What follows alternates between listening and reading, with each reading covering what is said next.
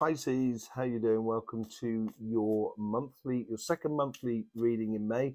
This is for the Gemini season, for the next sort of 4 weeks. I've done a how water signs connect with the Gemini elements and qualities within their sign according to the Astroflower. It will be linked around my head at some point. I would go and see it. It's actually really quite informative and helps you to realize what you want to be concentrating on in life, or what aspects of you want to be concentrating on in order to get the best out of life. Because this month here is going to really feel like life is pulling you forward, and that can be very tiring. But if you give it direction, it can be very fortuitous. So, and there's very particular ways in which that sort of happens in accordance to your elements and your qualities, basically. So without further ado, let's bring up your Astroflower. So let's just have a look at that. Overall energies here. Karmic message for your relationship side, karmic message for your financial side, influence from the universe, influence from past self, future self, and general outcome. You could look at it as week 1, week 2, week 3, week 4 as well, when you go back and watch it to get sort of like an up-to-date view of what's going on. Yes, so without further ado, let's just go in there. That's your relationship side. This is your financial side. Let's see what's going on with the overall energies here. Excuse me. Microphone seems to be a little bit okay.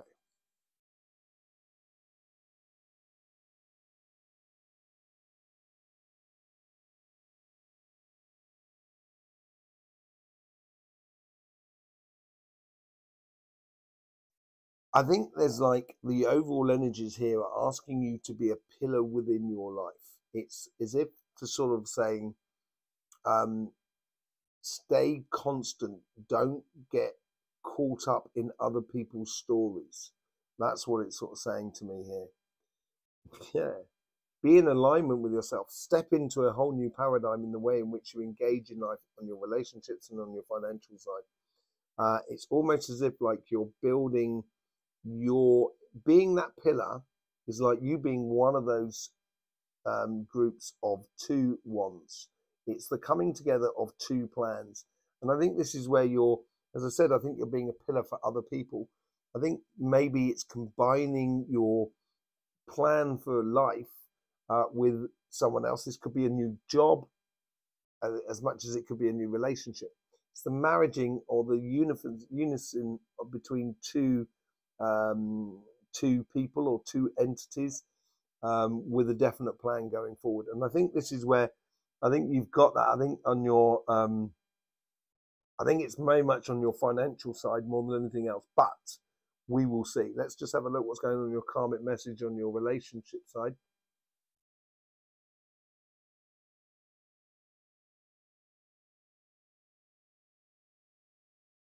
There's a lot of flowers here, almost like it's like there's a lot of beautiful smells in that. It's almost as if like you can almost taste the beauty of life. And I think this is where your karmic mission is to explore your subtle connections to everything that is around you. And you have this whole sort of thing where your energy is consuming the energy of Gemini here, and this is we saw that on the elements here, and it's so you're consuming by this odors of life and getting into it. You're pulling the beauty of all of aspects of life and connecting with another person. This is really fortuitous, really for sort of love in a way. I think this is where you're really engaging in a relationship, or connecting with your higher self, or connecting with other people. But whatever it is, it's just really welcoming in the subtle energies of the beautiful odors of flowers, the perfumes of flowers, or the colors of the flowers, and just really enjoying connection with another person. I think is possibly a really good thing, and I think that's what you should be doing, and literally consuming it, just allowing it to come onto your karmic path, and it's going to help you to sort of enjoy the moment a lot more. Let's just see what the connection with the universe is.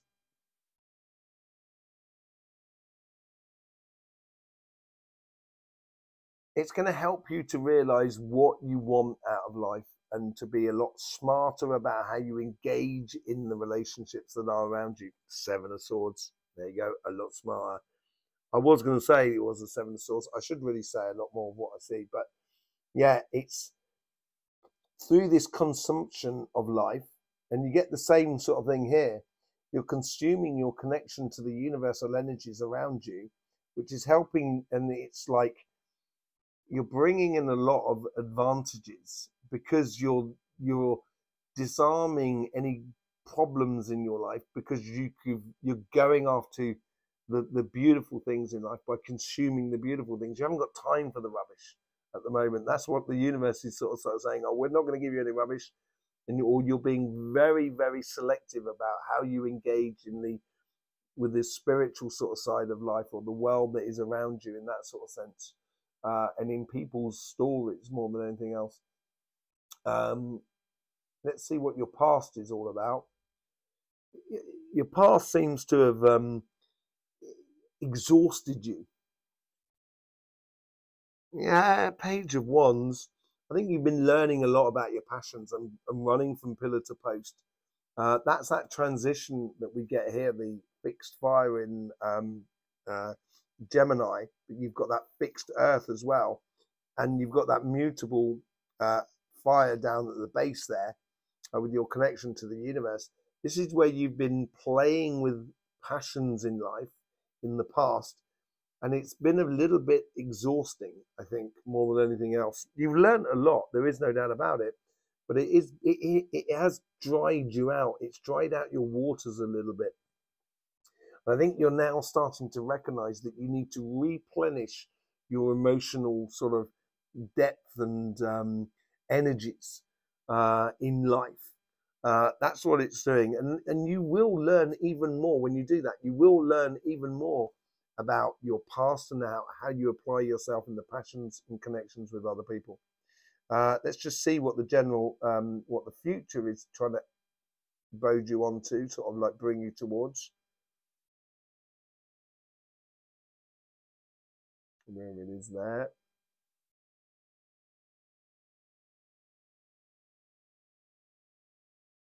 Feeling at home and at one with your position, and feeling your place within the relationships that are around you. They get the Devil cards. Attention to detail, usually. I get back to that whole sort of thing, and I think I was saying it there and also on here.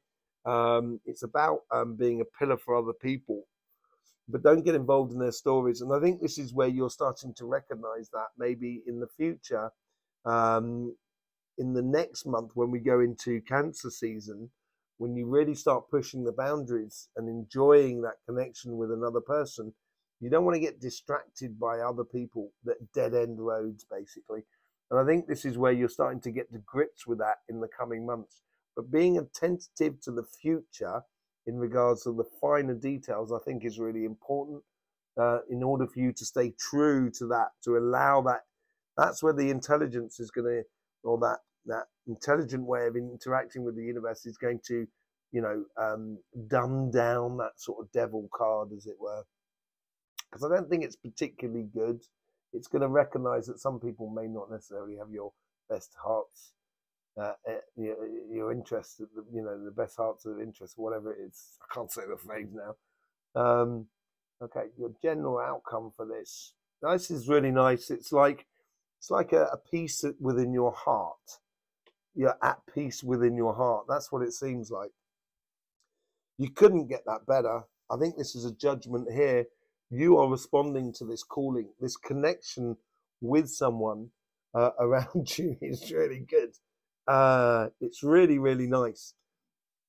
It does make you feel at one. And then this is why in the following month, this is why you've got to be attentive to the details, because people may not necessarily like you being at one with yourself. In your financial side,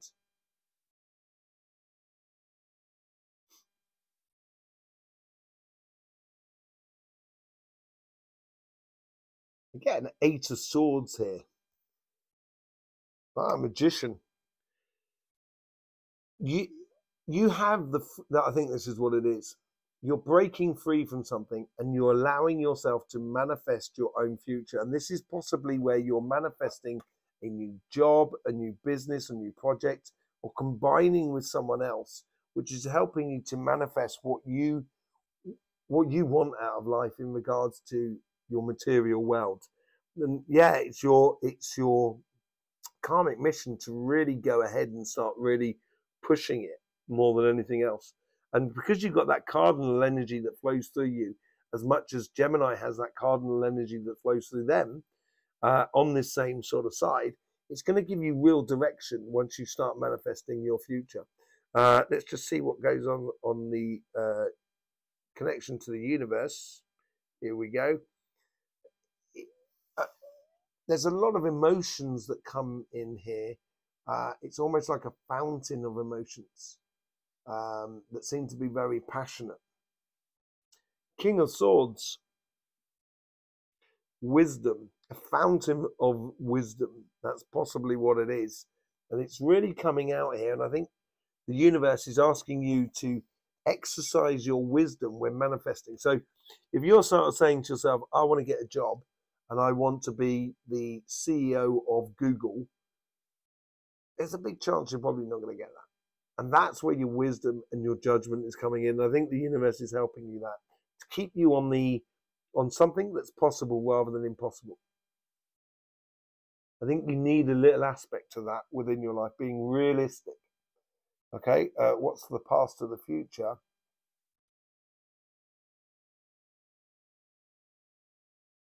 Faith. You've been faithful to the company that you're working for. You've been faithful to your project or your business. It seems like you're the one that's been shouldering the work. Yeah, you've been faithful. You've done a lot. There's a lot of healing that comes out of this. It's, if anyone had to sacrifice something, it seems like you were the one who has to do the extra hours and stuff like that. And I think this is where you can start manifesting something else, where this business, job, or projects will start working for you. And I think in the past you've realized that, and it's going to allow you to put yourself in a position which is much, much more comfortable for you. On the future is all about an opportunity. You're really trying to manifest this job that you want, or this business, or get your project off the ground, and it's giving you this sort of like focal point. This is that Two of Wands comes in on the Four of Wands. This is what I said. I think your financial side is going to be a bit more, you're going to be a bit more sort of concentrated on that side. You've got a plan for the future. And I think what you're manifesting here is, at the end of the day, is you're going to have to implement that plan. You've got to put that plan into action. Okay, let's just see what the general outcome is for this month here.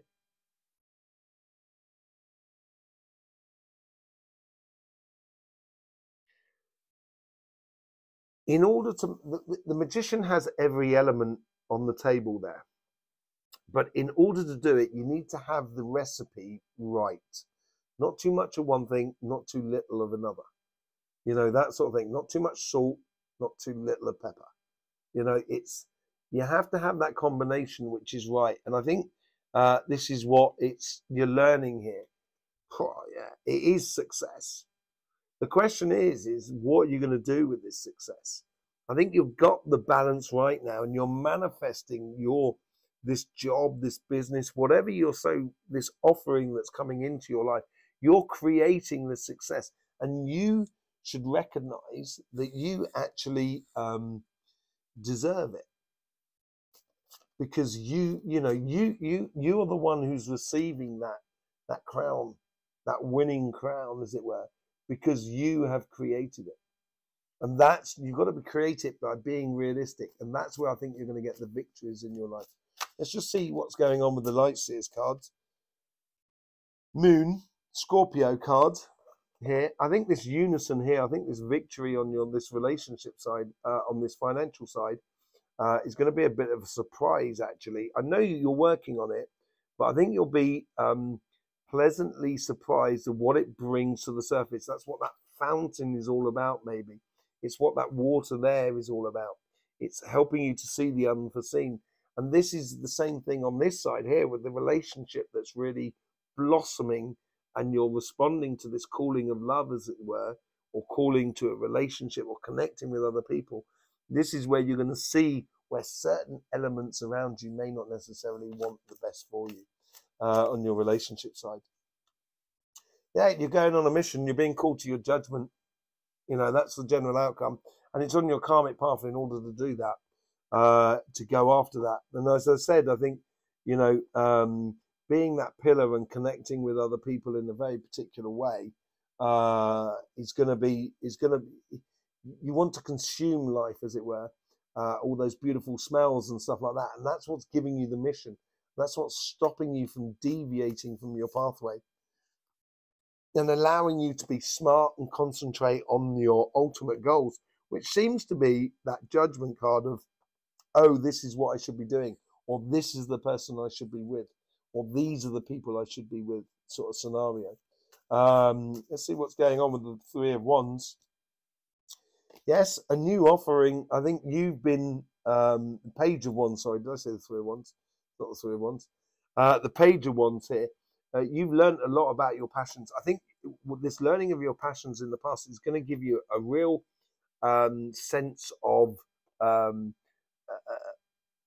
physically what you've done in the past.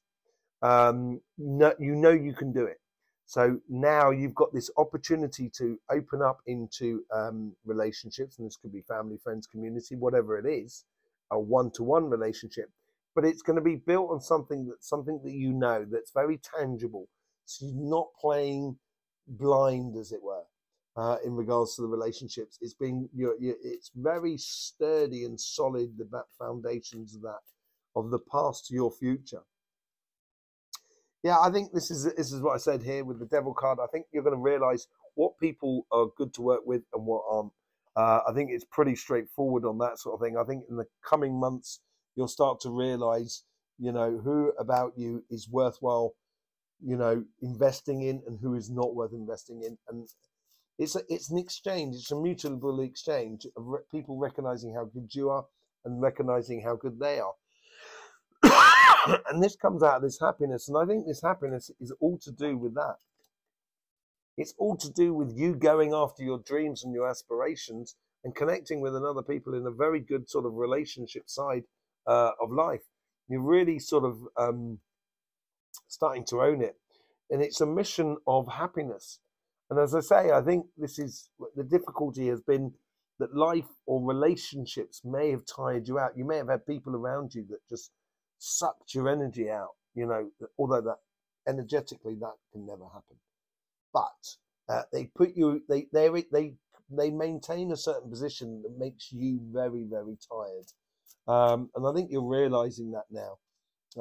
And it's like a release button for you. It's absolutely beautiful.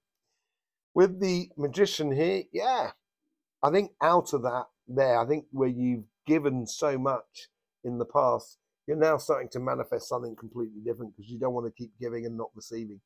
And I think that's the attitude that you're taking forward, and you're going to need to plan that. But it appears that through the victory that's coming up for you in this month, or this progression on your career path, or getting that job, or, you know, progressing your business on, or starting it, or doing the projects, you're being a lot more clear about where you should be going.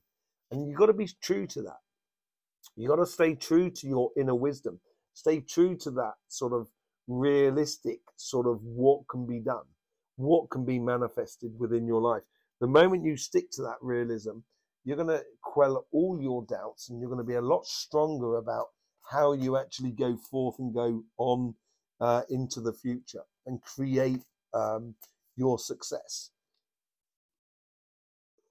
Yeah, it's like, you know, this is the Four of Swords in the other deck here. Let me just take that here because it's a little bit easier to see.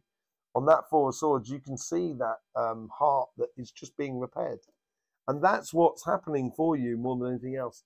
You're repairing that. You obviously believe, when you work in something, Pisces, you really do work in something. And you give over your soul to the whole thing. You can be a bit like workaholics. And this is where, you know, you've gave your heart to it, and now you're getting healing from that in the past because you're moving on. Yeah, there's ultimate success for you, and this success needs to be managed properly. It shouldn't be just sort of, you know, it shouldn't be just sort of like thrown away, as it were. It shouldn't be just sort of like done on a wing and a prayer. You've really got to engage in it and plan for how to manage your success. That's what the coming month is all about. In order to get perpetual fortunes coming into your life, you're going to have to manage this success coming up for you. These two cards wanting to come out, both of them wanting to come out, with the six of wands, this victory, this ultimate glow up, really, is because you're staying true to one cup, true to a direction. You're being very clear about yourself, and this is allowing you to free you up. This is very much a you card, the Queen of Cups. You are being you and staying true to you, and I think that's what we can see here, and this is what you're actually manifesting. It's going to make you are your own success, and once you do that, your infectious, joyous, enthusiastic attitude that you gave away in the past and was a little bit, seems like you were betrayed, is going to be completely different this time. You can give your heart solely to something because you are manifesting it yourself, and you've got a lot more control over it. So there you go, Pisces. I hope you enjoyed it. Please do go and see the water signs, and according to Gemini, it will be linked around my head. Give you a really good heads up of how to approach life, and it shows you like the active working of the Astroflower, because it's so much more than tarot. Tarot's great. I really do enjoy it. I love reading, but the Astroflower is so much more deeper than that. Yeah, I will see you there. I'll either see you also on Cymatic TV, our sister channel all about energy, or I'll see you here, whichever way it is. Thank you very much for all the appreciation that you show through YouTube. That's liking, sharing, subscribing, all of that malarkey. Absolutely lovely. Yes. In the meantime, don't forget, life should be fun, so please do enjoy.